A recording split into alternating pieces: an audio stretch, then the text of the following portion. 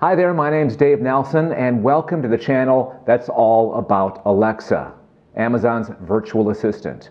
Whether it's new commands, tips or tricks, product reviews, or to help you fix problems, I'll cover it right here on this channel, so welcome. This time the video is all about communication, how Alexa can hear you and how you can better understand her.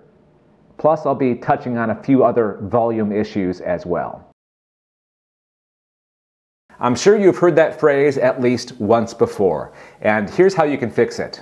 First, it might help to put you in her place. To do that, just say this.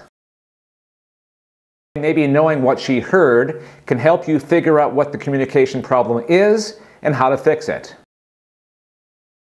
You'll either have to speak louder, more clearly, or reposition your Alexa-enabled device to a better location. Make sure your Amazon Echo is positioned in an open space away from noisy household items, like washers, dryers, dishwashers, TVs, or home theater systems.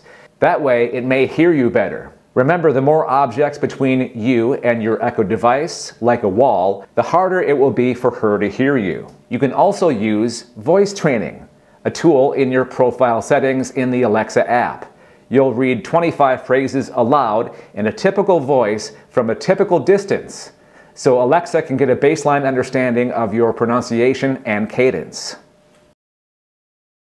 If you've had your Alexa-enabled device long enough, this may have also happened to you. Somebody in the room says a word that sounds like Alexa, or you're watching a TV show, movie, or a YouTuber who just happens to have a channel that's all about Alexa, and he mentions her name a lot, and your speaker activates. Say, "Alexa, why did you do that?" This feature gives you a little insight as to why Alexa performed a certain action. Press the mute button on top of your Amazon Echo device while you're watching TV. Just don't forget to unmute it once you're done.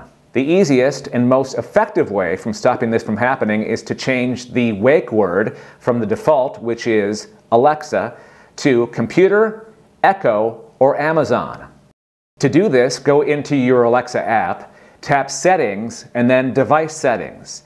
Select the device that you want to change the wake word on and scroll down to Wake Word. Tap on it and select the word you'd like to use. And finally, you may have noticed when timers or alarms go off, the sound is much louder or maybe quieter than the playback volume of Alexa. That's because alarm and timer volume is controlled separately within the Alexa app.